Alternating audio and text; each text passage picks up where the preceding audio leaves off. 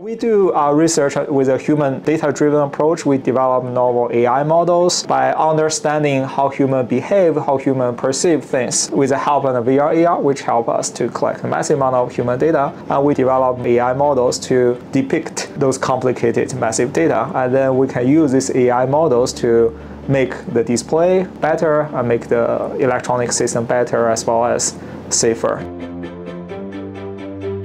Welcome to my office. We do research primarily focused on human-centered visual computing. Particularly, we group human cognition to combine that with AI. We work on several problems, for example, how to make the future vehicles safer for drivers driving in a busy urban scenario, as well as we work on the future display system so that it consumes less power, more energy efficiently, as well as the future of generative AI, which consumes less power for more energy sustainability. In the future media, the emerging VR and AR to replace our mobile phones so that we can use them 24/7. Human is a very complicated computational system, so we perceive our time by integrating multiple cues from what we see on the retina and therefore process in the brain. So we figured actually we can manipulate and optimize what you actually see from your eye so that it can reduce or enlarge your perceived time, right? So imagine you are sitting in a very empty room getting very bored. People naturally feel the time passes very slowly, right? But if you're watching a very fascinating Hollywood film, we tend to think the time passes very fast. So there's a correlation between the perceived time as well as what we observe. We actually extend it as a mathematical model so that it can guide what you see in the VR by changing all what the humans see. Human is probably the most complicated physical system, more complicated than any other machines probably that we can invent. So understanding how humans work in a mathematical way with the tools of AI and all that requires massive amount of data, new knowledge. And also humans are very noisy, right? So even for ourselves, when we're doing the same thing every time, we probably behave differently. So all those complications make this interdisciplinary crossroad between human and computer very challenging and complicated. While the smartphones being massively deployed, we didn't know the negative consequence. There are statistics showing because of the smartphone usage, people keep watching that, and it killed more than 3,000 people a year because of this distraction from this emerging media. But we will see in the future, generative AI as well as VR, AR displays can replace what we see every day. So we want to understand the potential negative consequence and even optimize those emerging media to make our lives safer, to make this media more environmentally friendly before we see the massive deployment. We do research with a human data-driven approach. We develop novel AI models by understanding how humans behave, how humans perceive things with the help of VR, AR, which help us to collect a massive amount of human data. And we develop AI models to depict those complicated massive data. And then we can use these AI models to make the display better and make the electronic system better as well as safer to humans. We develop human-centered models, mathematical models, as well as machine learning AI-based models that understand probabilistic variances about human behavior, human cognition.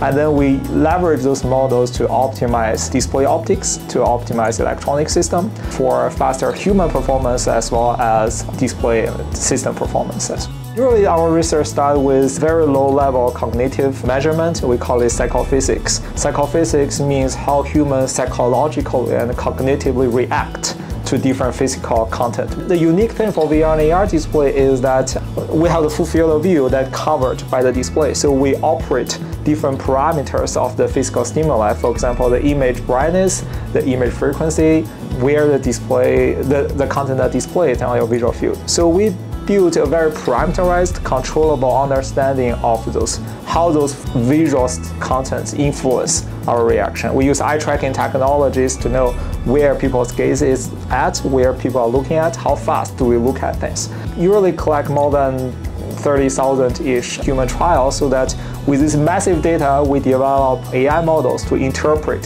what's behind it, right? So what's the uncertainty, what is the general population behavior to that. And then those AI models summarizes those data really well. It can use to guide new display. For example, if I want to generate head-up display content so that the driver's eye movement is faster, right? So we can use this AI models to inverse engineer this content. This is a collaboration that we had with NVIDIA, who is a major player in terms of graphics as well as esports. Esports is different from entertainment. This is a professional computation. So a lot of times in professional computation, one frame on display system, which is about 10 to 20 milliseconds, can completely change the result in professional play. They are like an Olympic player versus the gym workers, right?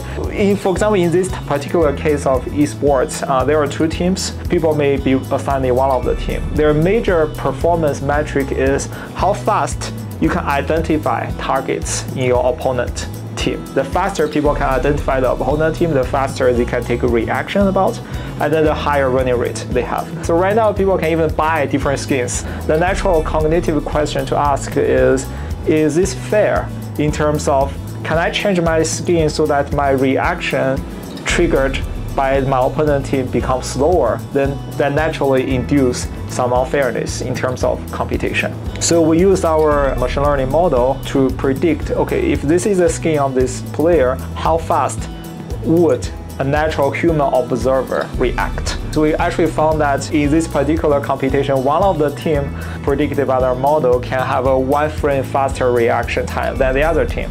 So that naturally burn up this in this professional computation. Is the design fair to begin with, so that in the future we want to minimize this kind of unfairness.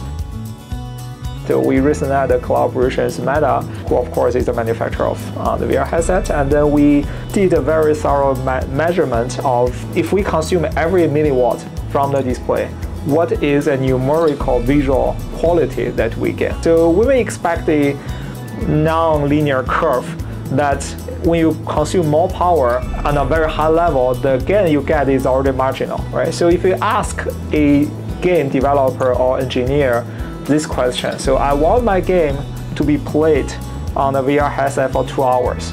Tell me how should I do that? This is the battery, but the battery by default doesn't run that long. So we can render a guidance of how does this game look, and then based on the individual need of the battery life.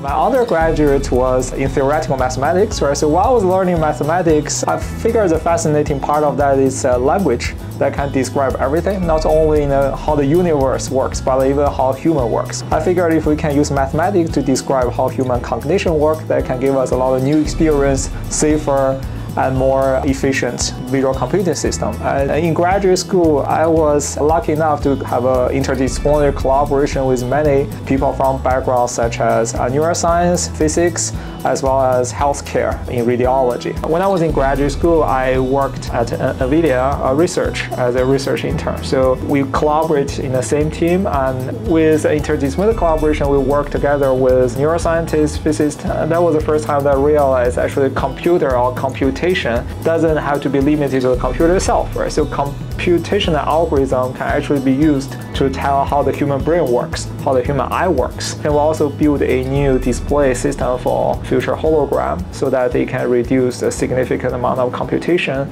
to enable real-time hologram.